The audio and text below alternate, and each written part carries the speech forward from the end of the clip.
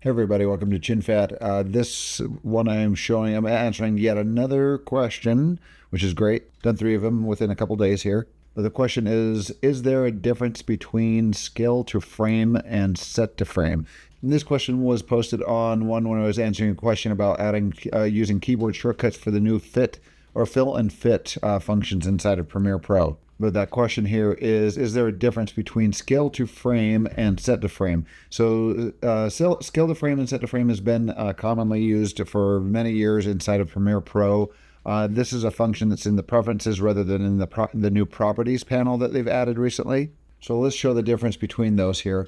With all those features here, and this is to the best of my knowledge here. The way you used to use this inside of Premiere Pro is you would go under settings, you would go under media, and you would have the 2 options under here. And under that little drop down, you have none, which doesn't do any scaling. It makes, if you drop something that's a different resolution in your timeline, it would zoom up on your footage if your timeline was a smaller resolution, or it would zoom out on it if your timeline was a higher resolution than your media.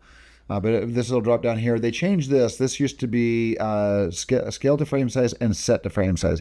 Set to frame size has been split into fit and fill. So fit to frame size is now replaced set to frame size that they used to have in here. And I'll describe the difference between those. But it's weird because now they have just fit to frame in the preferences and they didn't add fill to frame in the preferences. If you have these checkmarked, it will add this to any media that you import while this is checkmarked. Now the difference between these when it was scale and set to frame size, it basically would scale a clip down to, if you had something that was higher resolution, it would scale the clip down to fit within a sequence frame without changing its original resolution, which basically means it maintained its same resolution. I'm going to demonstrate this here in a second. And scale to frame size, which is still here, basically resampled the clip to match the frame size. And as I understand it, Adobe did this. So if you had footage that was of really high resolution, when you dropped in a small resolution timeline, it was only reading, say, like 1920 out of 1080 pixels from like a 4K clip or a 6K clip or something like that. So which was supposedly supposed to make the machine make your clip playback faster. And it worked a little bit depending on the speed of your machine, but it did improve the speeds. So we're going to show this as you're importing. These things here are done for when you're importing clips. It'll add this feature to those clips as you're importing. Let's show the difference between those. And then I will show the new properties window and show you what it's doing there. But let's show you what happens when you have none selected. And I'm going to hit OK. I've got a timeline here that is a 1920 by 1080 timeline. I'm going to import some 4K footage. I'm going to import this clip here. I'll import the same clip over and over again, show you what we're doing here. So I'm going to import that clip there, and nothing has been done to this. This is a 4K footage clip here. So when I drag this in here, actually, let me double click on it first. Double click on it, and we see the entire frame of this clip right here. That's the entire frame. Now, when I drop it into the timeline here, the timeline settings are different, so and nothing is in my timeline yet. So it's saying, do you want me to change the sequence settings to match the resolution of this clip? I'm going to say, no, keep the existing settings. Watch what happens to this clip here when I put my playhead on it. Right now I'm in the source monitor, so when I click on this down here, it's going to switch to the program monitor, and notice how it's zoomed in. So this whole clip is 4K, is 4 times the size essentially as the 1080 clip. So it zooms, so it keeps its resolution and it's like zoomed in, and we're only seeing 1920 by 1080 pixels here, which is, it's basically zoomed in and cropping it. So I'm going to select that, delete it. I'm going to go up to Premiere Pro, and we're going to go to settings. Let's go to media here, and I'm going to change this drop down to scale to frame size here. So now any media that I import, I'm going to delete this one. That attribute has not been added to this because it was already imported. I'm going to delete that. I'm going to import the same clip, and let's show you what this is doing. I'm going to grab this and drag it down and drop it in the timeline. I'm going to keep the existing settings. And now notice, yeah, so this letterbox, my aspect ratio is different. That's important, so I want to show you what the new properties window does. But this is scaled it down to the resolution. But now one interesting thing is if you go to your effect controls window here and you select your clip, it's going to show the attributes here, and you show that this is at 100% scale. Basically, it's resampling this clip and treating it as if it is a 1920 by 1080 clip and not a 4K clip. So it's only showing 1920 by 1080 pixels and not 4096 by 2160 pixels. If you want to show your pixel count, 1920 times 1080 gives us our total pixel count, which is about 2 million pixels. 4096 by 2160, which is the original clip resolution, is about 8 million pixels. So this is literally only showing 1/4 the amount of pixels as it's playing this clip back, which is, now this is the interesting thing though. What I'm going to do here, I'm going to delete this. I'm going to go to our project window. I'm going to select this and I'm going to rename this just so we can keep track of everything. Scale to frame size there. We'll call that scale to frame size because that's what I had selected when I imported it. Now with that rename, I'm going to drop it in my timeline, keep existing settings, and I'm going to show you the difference here. Now I'm going to import a clip. I'm going to go up to settings and we're going to go to media and I'm going to change this to fit to frame. Hit OK, import, grab the same clip, and I'm going to name this one fit to frame. Now I'm going to grab this one and drag it in and drop it in on my timeline.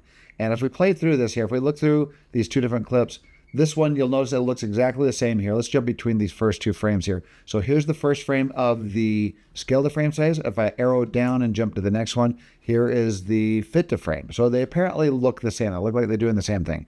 Now this is where it gets different here. I'm going to go to my effect controls window, select the first clip, and we're going to scale on this one right here. Notice that this one says it's at 100. And if I jump down to the next clip and select this one says it's at 46.9. Usually, if these were the same aspect ratios on my timeline, this would be 50% scale right here. And the reason why those numbers are different, why this one is 100 and this one is around 50%, it would be 50% if the aspect ratio was exactly the same and it wasn't letterboxing, is because this one is resampling it at 1920 by 1080, and it says it's now at 100%. So watch this. I'm going to grab this. I'm going to increase this size, the scale of this by 300% and zoom in because I want to show you what's happening here. So 300% as we move down, and this is like a completely different pixel count. So I'm going to increase this by 3 times, which is 3 times 46, 46.9. 46.9 times 3 gives me 140.7. So to get the exact same sort of framing, I'm going to go to that 3 times 46.9, which is 140.7. And I hit return and it jumps up. So now those frames should look exactly the same here. If I go to the beginning, see that frame there at the very beginning looks exactly the same. I'm going to arrow down. So these look pretty much the same. One thing I want you to notice here is I'm going to move over this window and hit my tilde key, which will take this full frame. And I want you to notice the resolution loss here. It looks a little bit kind of blurry and out of focus here. And as I arrow down and we'll jump to the next clip, watch this, it's very subtle. Look how clear it looks. All of a sudden it jumps and looks clear. All of a sudden you see that shift and it looks clearer. So once again, what's happening? This one here has been resampled. Scale to frame size has been resampled down to 1920 by 1080. So when you zoom up now, it's going to lose resolution. When you arrow down to this next one here, this one you can withstand. You can zoom it up to like 4 times and it will still look the same quality as a 1920 by 1080 clip is kind of the idea. But supposedly this one will play back slower because it's reading all the pixels and displaying all the pixels instead of a portion of the pixels. So hopefully that makes sense. So let's show you what happens in the properties panel when we do this in the properties panel up here. So now I'm going to import the same clip that I've been importing here. Oh, actually, before you do that, let's go in and change this to none. So we're going to go to media and we're going to change this to none, so nothing's happening to it.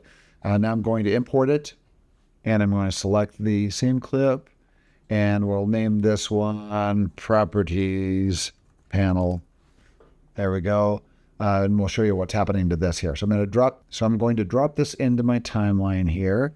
And nothing has happened because this is 4K footage dropped in the 1920 by 1080 timeline, and I've got none selected, so it's not doing anything. So it is automatically zoomed up and displaying just 1920. It's cropped in the center of this and made it and just showing the 1920 by 1080. So if we double click on this, we can move this around. You can see here is the edge of the frame there. So yeah, once again, it's zoomed up like in the dead center of this clip right here to show just 1920 by 1080 pixels out of this 4K file right here. So which is approximately 2 million pixels. So now I'm going to go up to fill and I'm going to hit fill. And this is the new feature within Premiere Pro. What it's done here, you can see the wireframes that are outside the timeline. It zoomed it enough to just to fill it. It zoomed it down just enough to fill it up to the frame here, but without letterboxing it. So if I zoom this out a little bit,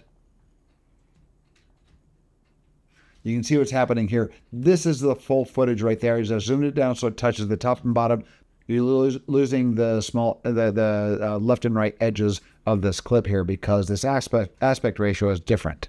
So now if I move down and let's grab and drop another one in here.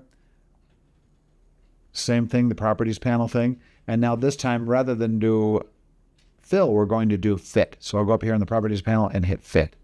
And now you can see it has fitted the whole thing inside the image now. Rather than fill zooms it up as much. Fill scales down the resolution just enough to not have any letterboxing or pillar boxing or window boxing, where fit zooms it down far enough to fit the entire image in this resolution of this timeline, which leaves it the letterbox. Let me deselect that there and show you now it is letterbox. Let's go back to fit there, and it is letterboxing. Let's see what the similarities are to the fit to frame size. I'm going to select the first one here, go to effect controls, and this one right here is at 50. So it's 50% basically. Take it down like 50% scale, which is 1/4 of the resolution. And now we jump down to the next clip here that's letterbox, select that, and it's at the same resolution as our first time when we did the fit to frame, which is 46.9. So this is not like the very first one was at 100 when it was fitting to the frame there. So these functions inside of the property panels are basically not resampling the clips. They're bringing it down to meet the resolution of the timeline while still maintaining the quality. If you zoom up on these things, they're not going to lose the quality like the scale to frame size did. So fit to frame size in the preferences is basically been split into two different options, which is fill and fit here. But fill is basically doing the same thing as far as downsampling is concerned. It's not doing any downsampling. It's still reading the original resolution. So if you're zooming it up in a 1920 by 1080 and you zoom up on it, it's going to kind of keep the quality. It's going to make the quality still look good, where with the scale to frame size, you're not. So it's really kind of weird that they didn't include the fill and fit inside the new preferences.